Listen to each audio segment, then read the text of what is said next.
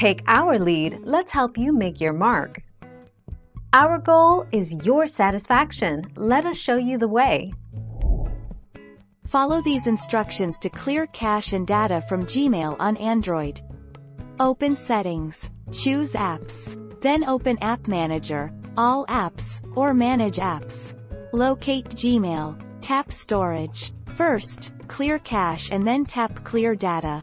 Reboot your device. Open Gmail again, and try sending emails.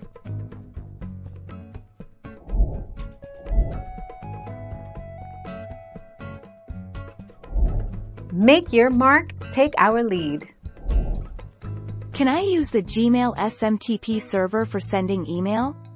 Yes, you can. If you're using other email clients, such as Thunderbird or Outlook, you can use the Gmail SMTP server details to still send emails via your Gmail account.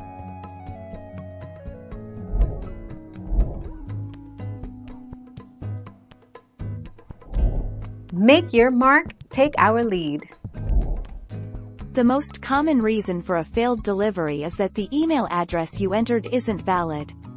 If the mailer daemon says that the account doesn't exist, double-check the spelling of the address you entered. A single misplaced letter can be enough to cause a failed delivery.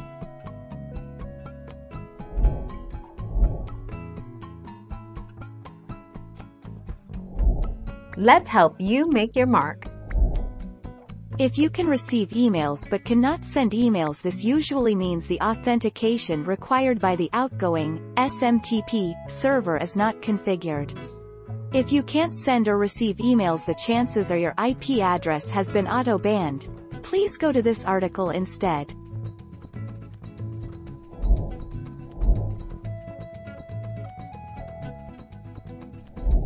Make your mark, take our lead.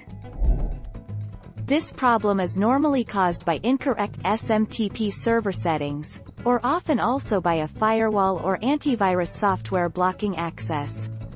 Please try taking the following steps to resolve this issue. Make sure you can successfully send an email from your webmail.